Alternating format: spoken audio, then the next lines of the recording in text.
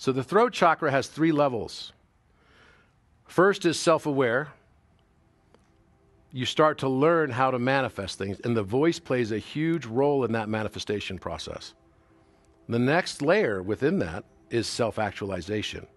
You start to really become good at manifesting.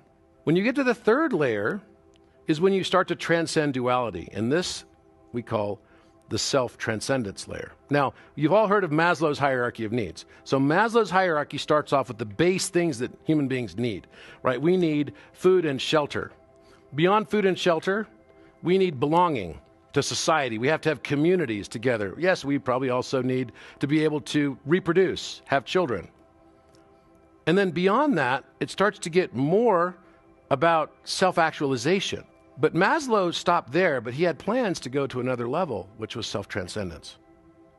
And Carl Jung actually did go to the next level, and he called it individuation, enlightenment. And this is the age where many, many, many people will become enlightened. That means that you have now access to the other gifts. And the word Theodorus actually means gift from God.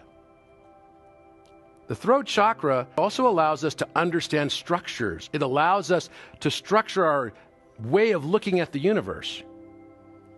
And we have to remember that our thoughts become our judgments. Our judgments become our words. Words become our actions. Our actions become our habits. Our habits become our karma.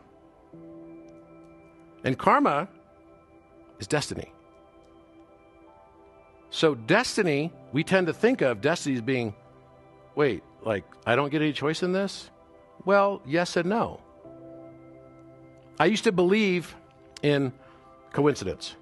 I don't believe in coincidence anymore. I now realize that every experience I'm having was a decision that I made, but not in the capacity of my lower self or my conscious mind, but from my subconscious or superconscious mind, or rather, what I would call the higher self. We all have it. We all can tap into that.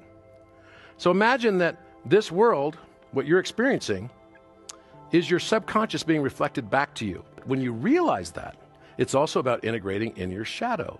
Your entire you inverse around you, it's a reflection of the absorbed state of what you're feeling inside of you, projected back out to you in your outward world.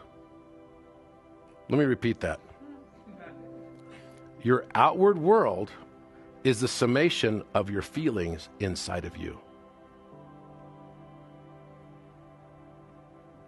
Now, how does this change how you think about your world?